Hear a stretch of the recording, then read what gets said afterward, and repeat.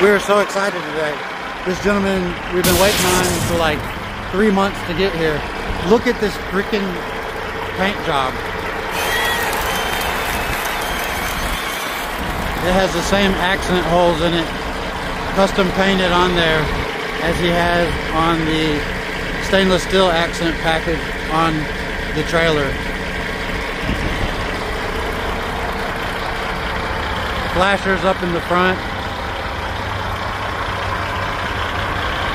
All the button lights down at the bottom of the bumper.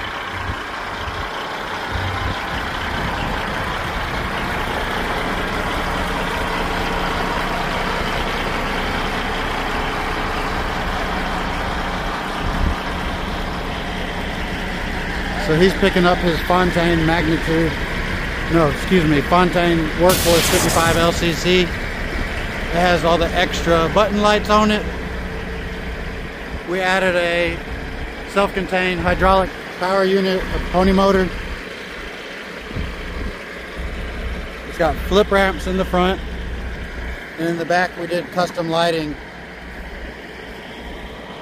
So he's got an additional 8 lights there in the rear that function as marker lighting. We also did floodlights, Grody floodlights right here. We installed a little weatherproof toggle switch. So now you have light when it's dark outside. It has the 2-position cam pause, so you can get more ride height options. Lockable toolboxes in the front. Additional button lights down the side of the trailer. Of course, all your standard outriggers, swing out outriggers.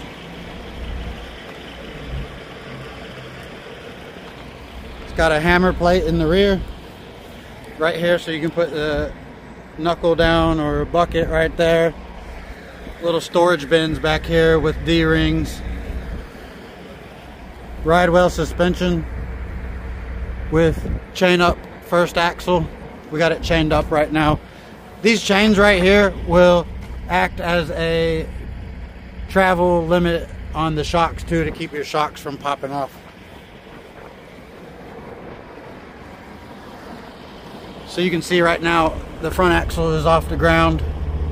The rear axle is off the ground because it's got an automatic lift axle on the third. So you could ride with just a single axle there. In the bolster, they have the liquid filled air gauge display. Your adjustable ride height settings on this whittle valve. So if you lift this up, it'll raise your suspension. Put it in the middle for a ride, for your standard ride height, and it'll bleed that back down. That new ride well suspension is pretty good. It gets way up in the air on that last axle. We got the prestigious TM trailer sails mud flaps. Stainless steel accent in the back. Right here is your lift axle push-pull valve and your dump push-pull valve. And then we made them a custom oversized load sign.